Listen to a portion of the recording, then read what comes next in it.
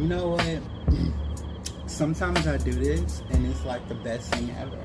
And it really is the best thing ever, but then I turn around and it's like, no, it's not.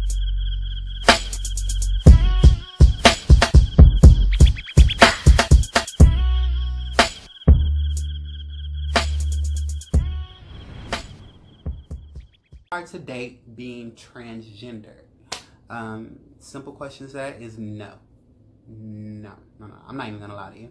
I would say yeah, but it's really not. I promise you it's not. And I'll tell you why. And this is just for me, my own personal opinion and what I go through. I'll tell you why it's not hard. And I'll tell you why it was hard. So let me tell you why it was hard first. First of all, I don't talk about anything that I have not been through. So everything I come to you about is with 100% facts of my experience and what Anaya has gone through and is going through. It used to be hard to date for the simple fact that I didn't know who I was and I didn't know what I wanted. I didn't respect myself. If you don't respect yourself, you ain't gonna get nowhere. And in love, life, whatever, you're just gonna be a complete and utter mess. You're gonna accept anything and everything that comes your way, and it is in the form of, for me, came in the form of a masculine figure, just because I wanted that masculine connection. So it's like looking for it in all the wrong places. I think I said that before. But that was when it was hard to date for me, just because I didn't have self-love. I wasn't respecting myself. And I wasn't giving myself the attention and the love that I needed in order to find someone to match my vibration. Now I'll tell you why it's not hard. Because once I actually found some self-love and once I actually, leave me alone, Sarah. Once I actually found some self-love and once I actually started just getting my own little swag, it kind of became very natural and very easy. I had saw something earlier today. I'm not sure how old it was, but of a story of, his name is Reese. I think Reese. Of a young man named Reese who ended up committing suicide because he was bullied for openly dating a transgender woman. And I was like, ugh. It sucks. It really sucks. But if you're watching my videos and you're someone who is interested in transgenders, because I know some of the people I associate with are watching this, understand this. Do not let anyone make you feel like you are not a man or that you are less than because you date transgender women. Anyone who bullies you or mocks you for the things that you like are, when it comes to men, I said this before, no real man is actually going to worry about what the next man is doing. If a man's mocking you or making fun of you for whatever it is that you like, understand that they like the same thing. These undercovers, whatever, down low, whatever you want to call them. So just understand that and know that you are courageous and you are strong and you are actually beautiful for just living in your truth and being open and accepting of all individuals. So when it does come today, and I want to give like a few tips on dating, just how you can actually find someone, because I'm telling you, once you start loving on yourself and respecting yourself, like, they just come, and then they come, and it's not. I'm not talking about like the booty calls come, you know. We'll talk about that too, but I mean like the actual people who are interested in transgender, who actually want to date you, take you out, who actually want to like build a future with you. They come. First things first, you have to, and I know half of y'all, most people are doing this. I did it. We all did it. We're all victims of it. If you're on dating apps, which most people do use nowadays in order to meet their significant other, it's kind of, I'm not going to say it's stupid. That's where we're at right now. But if you're on dating apps, first things first, first things first, you should ask questions, all right? Besides the standards, sexual diseases and, you know, where you're from, this is standard third. Ask one important question that I always ask, like, do you have any friends that are, like, openly gay? Or, you know, I always ask that question. Because I can tell if this was going to go somewhere, or if it can go somewhere.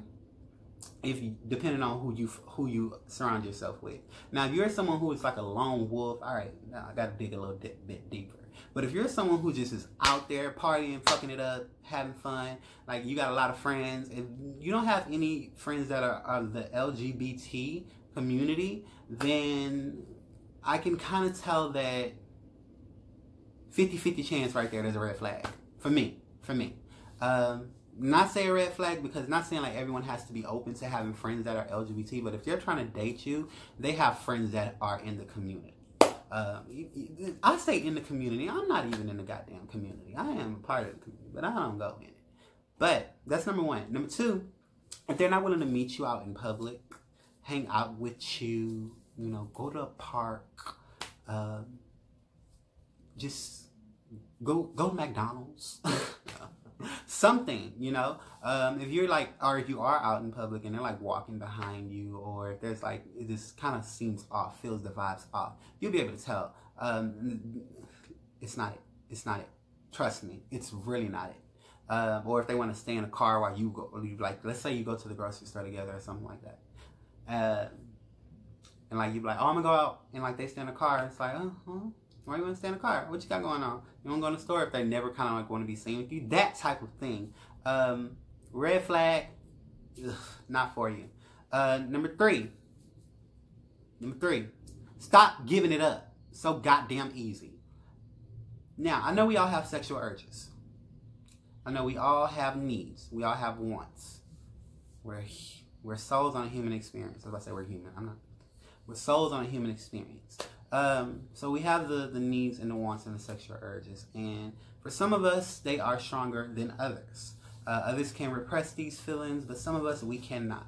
And for some reason, the stigma of transgenders are just like freaks. Probably are shit, because I'm not gonna lie, what was a freak? It's like I'm celibate now. I went through like my entire teenage years being so goddamn wild and adventurous and wanting to try it all. Now I'm just like, I'll save it for like whenever it's like right. But stop giving it up so easy. Number one, start having some self-control. All right. No one's gonna take you serious if you're quick to give it up. I'll give you a personal story. I used to engage with someone back in the day. Now we stopped engaging in whatever activities we were engaging in. It was kind of like one of those friends with benefits type things. And then we just stopped, or whatever. Life started happening, people started moving away, and we just stopped. Not fell out, but didn't talk. And recently, said person came back, and, you know, cool, copacetic, let's rekindle what we had. I know. Alright? Things a little bit different. I'm a little bit older. I'm a little bit wiser. I've had a couple of life experiences, and I just know what's real. I know what's fake, and I know what I want and what I don't want, and that's not it. Now, back when we were friends with benefits, I'm going to completely be transparent here. I was so damn stupid. I was so stupid and lost because I was dealing with someone who literally, he was disrespectful as fuck. He would always like say he would like hit me or some shit, and I'm just like, I would sit there and be like, but number one, I was bigger back then. I was like, number one, you're smaller than me, so I will sit on you. That was my excuse for everything. I will smush your ass. So I wasn't really worried about him hitting me, and like press like, come on now. I'm from like one of the ghettos in Houston. I will whoop your ass. But I was just like, cool, whatever. Like I wasn't really tripping on it. That wasn't really what. That came up in my mind when he came back around, but it wasn't really just like why I said no this time around. This time around I said no, but was because of the experience, the wisdom, the knowledge, and the self-love I had from myself. Like, how can I put this? Because if I'm going to be transparent, I'm going to be completely transparent. Me gaining self-love, it's not like the sexual urges won't come. It's more so like, if I want it, I'll go get it. And there are plenty of options to go get it, so I'm very selective on the what it is that I want, when I want it, and where I want it from. However, in this situation, so I'll put it like this: I was expecting, when I told him like I wasn't really trying to go back down that route. I was expecting, honestly, like some disrespectful, whatever the case may be. I don't know what it is, but apparently people are a lot more nicer to me than opposed to what they used to be when I was back, when I feel like people are a lot more nicer to me now. Like, now that I'm in a different energy state than I were back then. Because even about like a year ago, if I would have told someone, no, I don't want to do it, I'm cool, I'm chilling, I would have been like, well, the most disrespectful thing in the world, like, bitch, you're training anyway, or fuck you, I'm just trying to get a nut, or whatever the case may be. Whatever. Excuse my vulgar language, by the way. But hey, this is real. Whatever. It was just disrespectful. And so I was like, okay, but I was expecting that from him. I didn't get it. Instead, I was just like, yo, mad respect. And also, I'm impressed with the change that you, like, people, you never know who's watching you. Just put it out there. You never know who's watching you. So it's like, okay, really, really cool vibes. However, the difference this time around was, you know, after a day, you know, after I told him that, and he was like, you know, cool, mad respect. Dude literally called me for like a week straight and was like trying to get me to go out with him. Like, literally. It was like, had his friend call me, had his cousin call me. 2 numbers I didn't know. They called me, hey, you need to talk to my homeboy. No.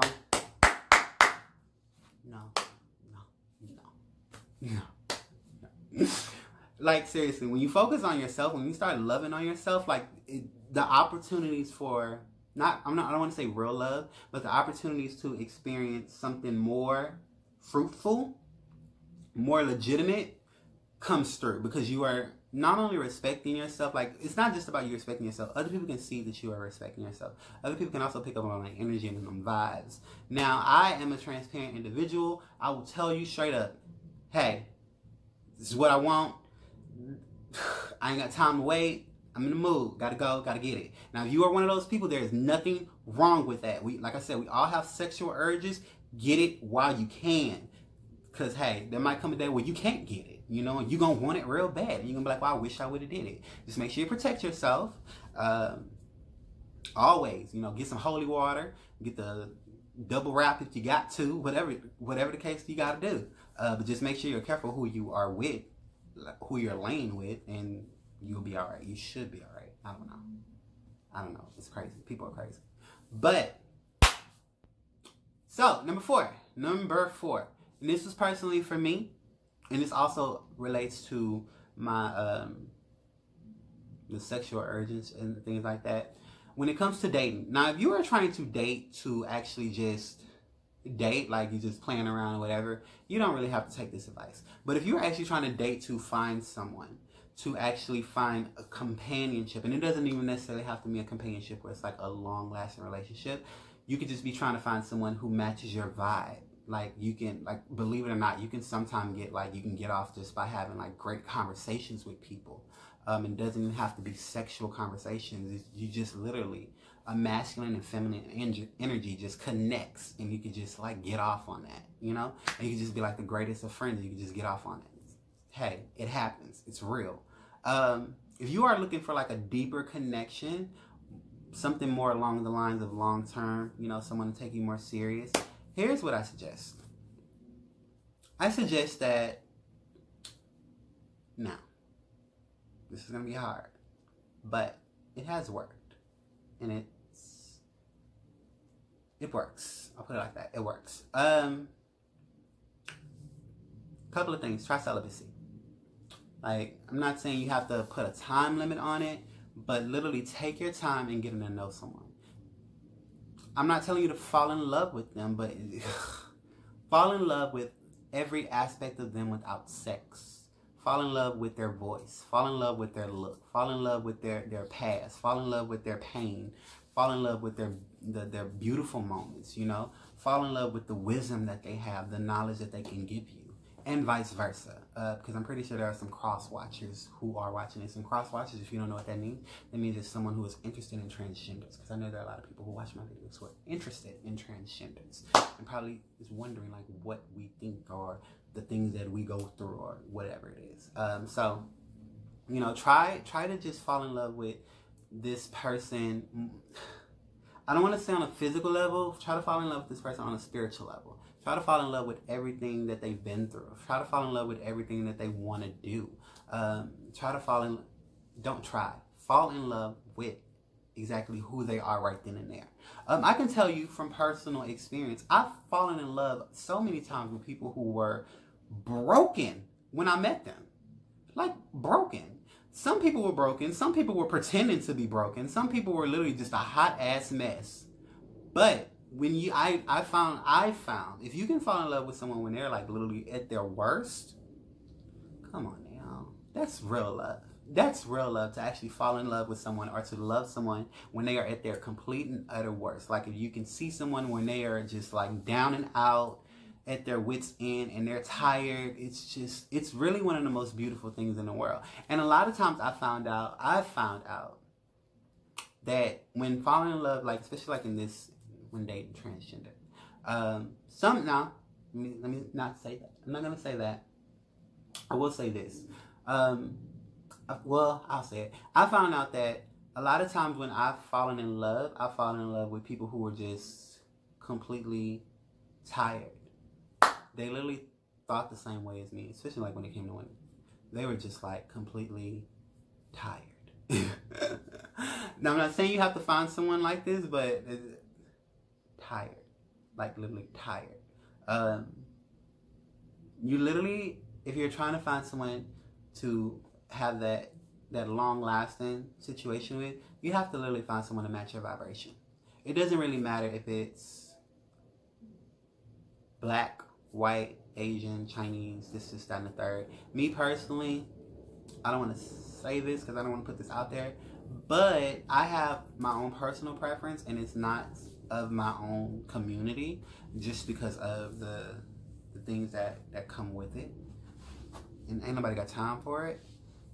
But, you know, love is love. Love is everywhere. You can find it in any shape and or form. So, start being more open to options. Just because someone doesn't look the best doesn't mean that they can't be loved. And I noticed that, especially like with trans, a lot of people, you try to find people that just like look good. You know, you try to find people that look the best. Like it's always about, or not just in trans, like with gay people in general. It was just, you gotta look the best. Like it's like you, in the black community, it comes off like you gotta look the best. You have to have like a great body. You have to have good money, cars, this is that. You just have to be like out there, like just doing a damn thing. You have to pretty much be a baller, I said baller, shot caller. You have to be doing something like where people are actually like paying attention to you. Like you have to be flashy in a sense. And that's just like, that's just so ugly. That's just so nasty. That's so fake. That's just like the most fakest bullshit. And I always like to say, I was respected and I was accepted before any other race, before I was my own. And that's still true to this day. So it's just easier for me to like accept people outside of my race. It's just not even, it's not easier because I accept everyone. It's just a knowing that it might be from outside of my race. Or if it is from inside of my race, I'm cool with that. But I'm just saying, just be more open to who you think would be the person that you could be meant for if you believe in stuff like that. Some people don't. Some people just go with the flow. Some people just flow through life. And if you're one of those people, hey, I'm not judging you. Go for it. I promise you. Fuck it up. Have a good time. Do you, boo. Alright? But when it does come to dating, always be open and always be understanding of not just yourself. Be understanding of other people. Because like I said, like you don't know what other people go through. Just because you have to put yourself in other people's shoes. You know, the men who you're trying to date are going to have to go through the same thing that you went through and are still going through if they aren't. And this isn't for someone who, if someone is new in this game or just like coming into it. Because believe it or not, I'm not going to say believe it or not. We can all believe it. But I've been in situations where I was not even dating, but just associating with people who were not necessarily in this game, but just trying to come into it, or starting to come into it, or starting to have questions about it. And I can honestly tell you that if you are dating, and you do come across someone who is just now coming into the game and who is like trying to figure things out, it's gonna sound harsh, but this is just my own personal opinion. Don't take them serious. Do not take them serious. Just don't. I wouldn't even say, I would say like assist them if they have questions or guidance, but don't get attached. Don't get yourself involved. Damn sure don't lay with them. Don't do that at all. Don't do that, because if you just lay with them, then guess what? You just got trapped. You got tricked. Literally, you know, just answer some questions if you gotta answer some questions, but don't put your energy, like, don't even put this much energy into that person, because it's not saying like you're wasting your time, but you're wasting your energy. And I'm gonna tell you from my own personal experience. I was chasing love, and there were so many damn love offers right in front of me, and I couldn't see them because I was so blinded. I was so damn blind. And it's easy to get blind, especially like when you find someone who they walk in and it's like they look all good, you know, the sound of their voice just makes you melt, you know, and then it's like you see them, you're just like, oh my gosh, you dream of them, you know, you have these moments and it's just like, oh my god, and you can't see, you really can't see. Understand this, we all go through karmic situations and karmic life lessons, and karmic life lessons is literally just repeated cycles of the same shit that broke you, hurt you, caused you pain, and whatever the case may be. Notice them when they're coming in, so that you can avoid these moments where your shit's gonna fall apart, and you will make it. You will make it. I promise you. There's someone out. There's someone for everyone. There's over like billions of people in the world. I don't know how many exactly, but there's like billions of people in this world. All right. Do not tie yourself down to just one person, just one option. Get yourself out there and figure it out. Now you'll know when you found the one. You'll know when you found the one. Trust me. You'll know that. That's kind of like one of those things where it's like, I don't care who you talk to. I don't care how many people you try to talk to. It ain't gonna feel the same. It's not gonna hit right. It's just gonna be like still gonna be like a longing. So it's like, you know. So always, always, always be paying attention to stuff like that. But sometimes you meet them, sometimes you don't. It might not be in this life circumstance or life experience. Maybe in the next one. Just have fun while you're at it. Take dating. This is just a game. All right. Dating is nothing more than a game. Don't take it too serious. And if you are trying to take it serious, lower your expectations. Just have high expectations for yourself. That way you can attract the best, but don't have expectations of other people, because then you're going to be disappointed, because no one's going to be able to live up and match to you or the things that you want, you know. That's why I had to get rid of my damn list. However, my communication thing still stands. You ain't talking to me, we ain't got nothing to talk about. Like, do not try to get with me and like we not about to be communicating. Like, we ain't got to talk every day, but I think that was the most important. I think that's what I missed when I was dating, like good morning text or good morning phone calls. Actually, I'm lying. The one thing that I missed about being in a relationship was being on the phone until falling asleep. That was the first ever dude who I fell in love with. He literally spoiled the hell out of me. He had me on the phone every single night until I could not stay up no more. And I was like, oh my God, this is love. And it's not love, but I kind of miss those things. I miss those moments. I kind of wish I had those moments. I'm not doing it. But always be choosing to love yourself, to respect yourself, to honor yourself, to honor your temple. All right? When I say honor your temple, do not let any negative or toxic energies in. All right? Do not fall victim to these traps. All right? Always be choosing to pay attention. Always be choosing to listen to your intuition. Always be choosing to understand not only yourself, but others. Listen to yourself. Listen to others as well. Listen to the things that people need. Listen to the things. And if people aren't listening to the things you need, dip out. All right? Just dip out. Chunk of deuce, dip out. I promise you. They'll miss you before you miss them. All right? With that being said, look. I so wanted to keep my hair like this for my birthday, but I'm probably not going to be able to. Look, yeah, I'm not going to be able to. There's a snag already. Oh, time to come out. And I just put it in this morning. Don't like it already. All right.